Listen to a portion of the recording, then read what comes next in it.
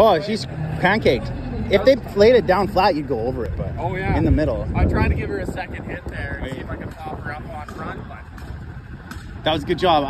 Yeah, and no damage. Like a little bit of.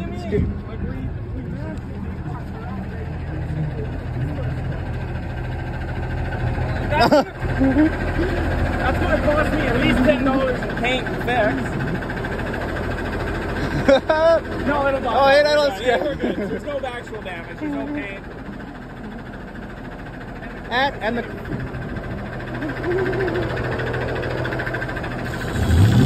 Well done. Well done. Well done. That thing's crumpled. And that's the weird thing. When you're in a truck and you hit a car.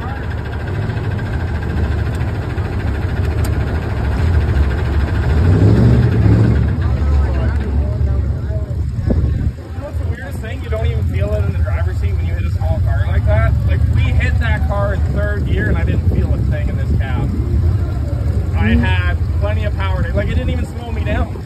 If you just weren't on like soft sand and that car bit into the dirt, you probably would have pushed over it. You're pushing it along. Yeah. But if it had traction or something to bite into, you would have. I want to see this car.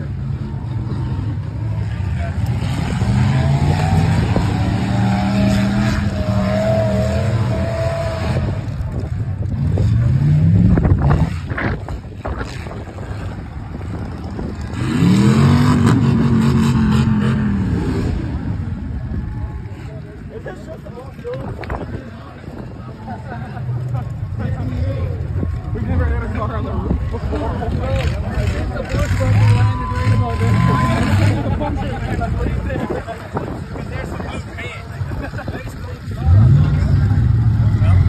I also think the bumper landed right there in the front bumper.